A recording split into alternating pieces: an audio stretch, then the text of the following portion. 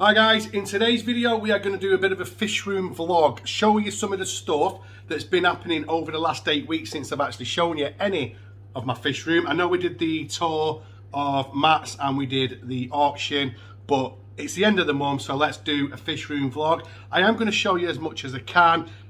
It's probably going to, it may go into another video, but anyway, we'll see how it goes. And we'll just show you some of the good stuff that's been happening in the fish room, so let's do it. Okay, so first thing we're going to look at is the upgrade that the Jags have had. So I've featured these fish loads lately, so I won't spend too much time going over this, but I think it was really good to show you, for all those people that have been watching the videos of these two stuck in a 2 foot by 2 foot cube, that actually we've now managed to upgrade them, and they've got much bigger tank now. They've got a 450 litre tank all to themselves, and yeah, it's just a lot better. And actually, you know, a bit of tongue-in-cheek, bit of fun with those videos, but they were only supposed to be in that tank for literally a couple of days, but obviously they had to spawn. I'm happy now that they're in here and they seem nice and happy, which, I mean, I've always found with my Jags that they're quite hardy fish. You could probably stick them in a 2 foot by 2 foot cube and leave them there, because they're just such a hardy fish, like I said. But you don't want to do that, do you? You want them to have the room, and you know, and as you can see, there's a lot more room in this tank, and we've just set it up like very simple, just somewhere for them to spawn, because they're going to spawn no matter what. So yeah, but yeah, upgrade for the Jags, and like I said, I'm not going to spend too long on this part, but aren't they beautiful? Aren't they just stunning? Stunning fish.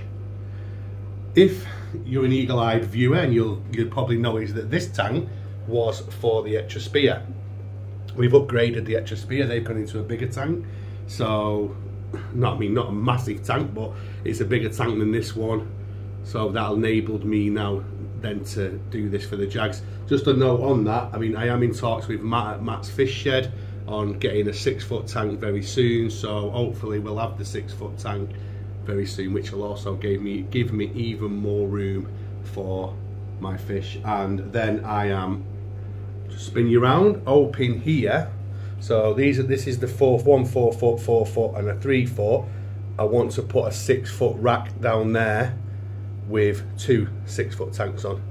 I can't really go any higher than that, so 2 6 foot tanks there will be amazing, and that just then gives me so much more room, and get to a space where I'm then prioritising the fish that I've got, because I have brought so many new fish into the fish room, and definitely bringing more fish in too quick than tanks coming in, if that makes sense. So it's giving me situations where I am having to move stuff about, which is not ideal, but I just want to start getting into the new year and settling down. So anyway, said I wasn't going to spend as long on this tank, so let's move on to show you something else that's happened in the fish room. Alright, so this is something else that's happened in the fish room as well. We have moved one of my pairs, because I do now have 2 pairs, and if you watch my shop tour of Matt's Fish Shed, you'll know that obviously I dropped a little hint in there that I was taking that pair of Nicaraguans home. I do love this species. This is my original pair, and the male's got a bit of tattered fins, and that was the Nitroplus that did that to him. It's not fully grown back, but we still love him. And he used to have another female which he bred with, which we lost, and then I got this other female here, obviously when I went to visit Bill. So obviously, you know, I think I mentioned on one of my other videos about the angels that I weren't bothered about breeding fish through the winter, or worrying about obviously potential energy crisis prices and all that stuff. But I've just thought, you know what, the winter's going to be, it's going to be a bit boring, you know. I'm still recovering from my knee, so I thought I'd set myself a couple of new projects up. So I've put this pair of Nicaraguans in this tank to see what they do. They've only been in here about a week, but you know what, let's see what they do. It doesn't matter if they do, doesn't matter if they don't, but I just wanted to give this guy a little bit of his own space, because he's always in communities, and yeah, just see if we can get them to pair off more than anything. So they're in a 30-inch tank, so it's not a massive tank, but we'll keep an eye on him. I mean, he's never ever been aggressive to her, ever, so obviously now in the situation where they're on their own, it's very different. But she is stunning, isn't she? Just check her out, lovely. So yeah, we'll see how they go. I'll obviously keep you updated. Yeah, just a little project to go into the winter with. We'll see how they do. I do love this female though. She's only young, she's only small, but yeah, we'll see how they do. Anyway, let's move on to another tank. Right, so these two tanks here, if you remember, that one there had the pair of multifasciatus in, and that one there had the Carpenter's cichlid in.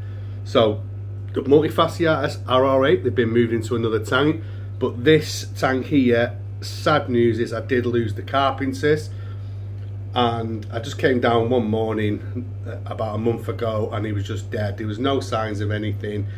He was very stressed out in this tank. Obviously I've said that before in other videos.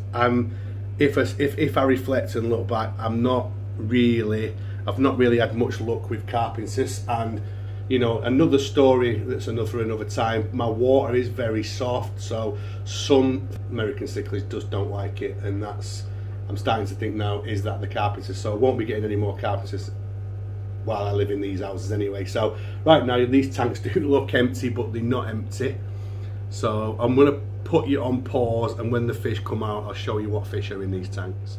Alright, so a few weeks ago I did go to Wharf after I'd lost that Carpenter's, and I am sorry about the glare on this tank. It's not that great, but this is just to show you what I got. And this is the Amphilophus lioni. So I did get two, which is why the divider's in the tank. There is another one there, that is definitely male.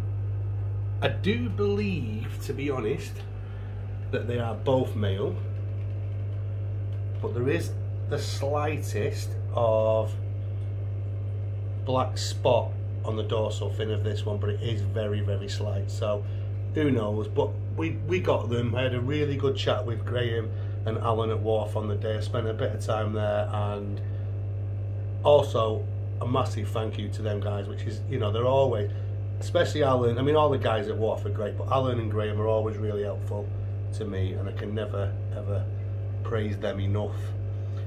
That's the male, possibly female, and then the other guy is in here hiding, so he's gone round the back of there. See him there? So yeah, not the best footage, to be fair, and the camera's flying about everywhere, but a brand new species for me, Amphilophus, and you know I love the Amphilophus.